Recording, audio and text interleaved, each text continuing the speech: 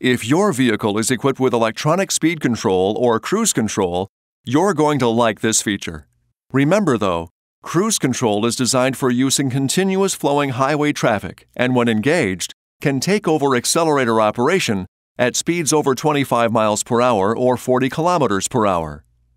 The control is conveniently located right on the steering wheel for easy one-touch operation. To activate your cruise control, push the On/Off button. The cruise indicator light in the instrument panel and other displays will let you know that the system is on.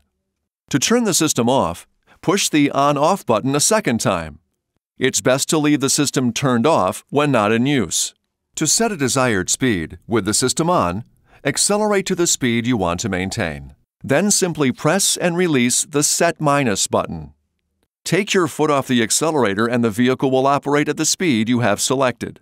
You can deactivate the system by using a soft tap on the brake pedal, pushing the Cancel button, or using normal brake pressure while slowing the vehicle. These actions will not erase your set speed memory. So to resume your previously selected speed, press the RES Plus or Resume Plus button and release. The Resume feature can be used at any speed above 20 miles per hour or 32 kilometers per hour.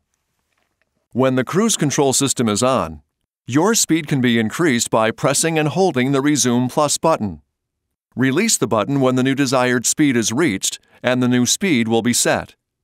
And here's a nice touch. Simply tapping the Resume Plus button will result in a 1 mile per hour increase in speed for each tap. Tap 3 times and your speed will increase by 3 miles per hour. With just a touch, this convenient feature allows you to increase your cruise control speed without ever having to take your hands off the wheel. To decrease speed while the cruise control system is on, press and hold the Set Minus button. Release the button when the desired speed is reached. Tapping the Set Minus button once will result in a 1 mile per hour speed decrease. Each time the button is tapped, speed decreases. Please refer to the instruction manuals on the Owner's Information DVD or Chrysler.com/owners for complete details and other important safety information.